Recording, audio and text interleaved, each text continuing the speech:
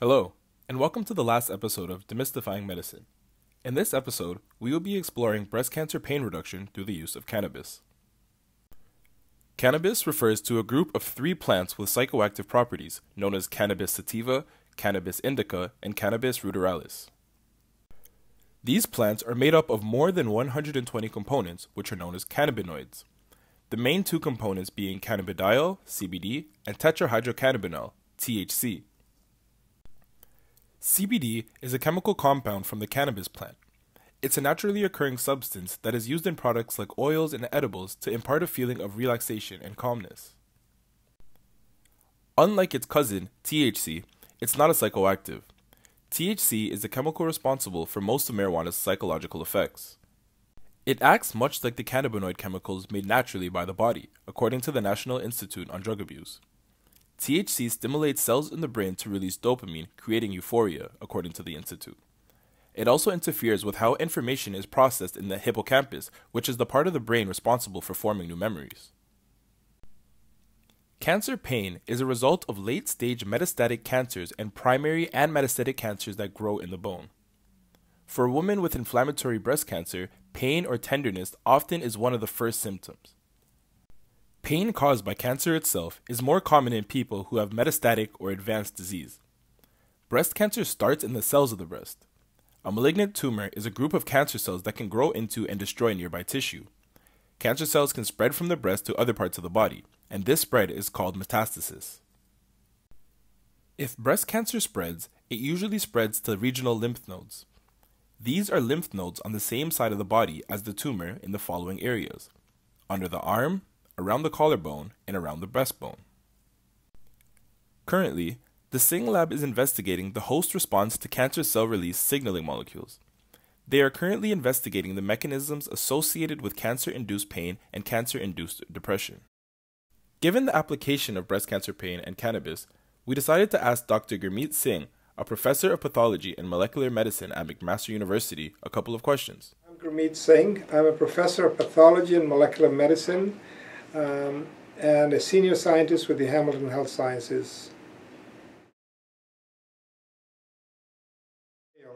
So most of my research is involved in understanding how cannabis can be used for cancer-induced pain. And what we found is that currently there are no good treatments for cancer-induced pain. And it appears that cannabis, especially CBD, might have an effect on cannabis-induced pain. So we've been looking at preclinical models of breast cancer, which is taking murine samples, like in rats, and treating them with the tumor. And once the animals get into pain, then we give them different doses of CBD or CBD plus THC or THC alone to see if it has any effects on cancer pain. And currently it appears that there is some efficacy, and there seems to be some sexual dimorphism, that is, males seem to be reacting better than females.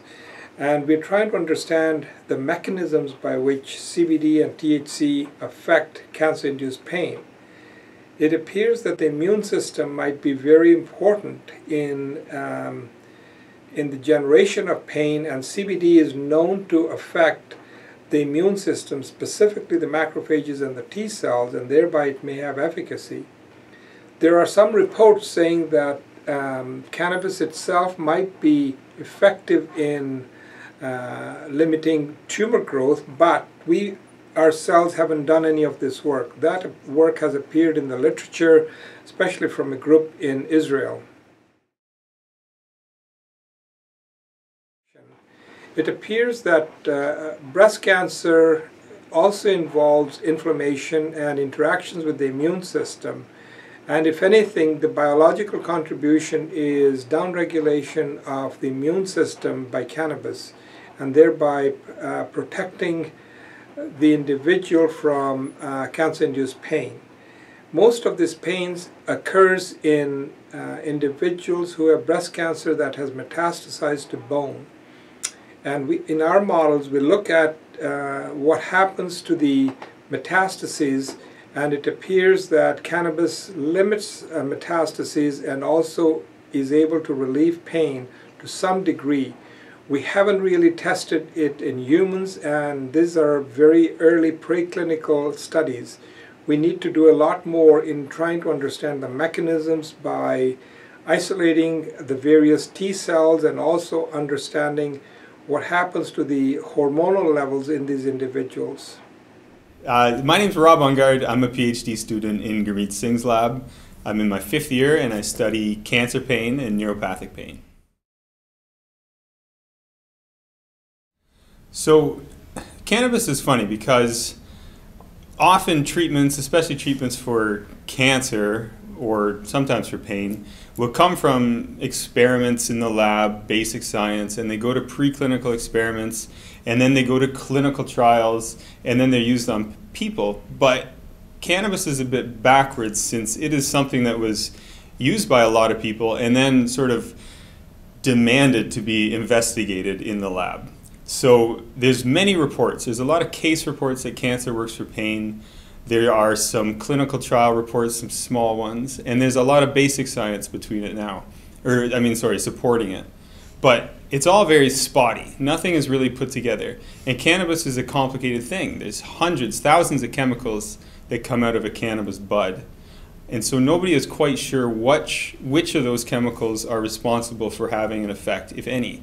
So the steps that need to be taken are isolating the compounds of interest, doing proper preclinical science on them, and doing clinical trials that can be reproduced and show an effect for cancer pain.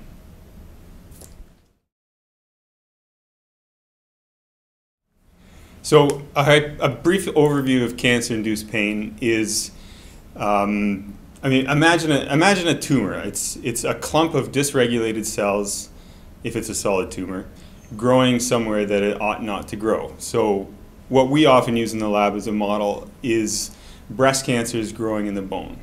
So imagine this massive cell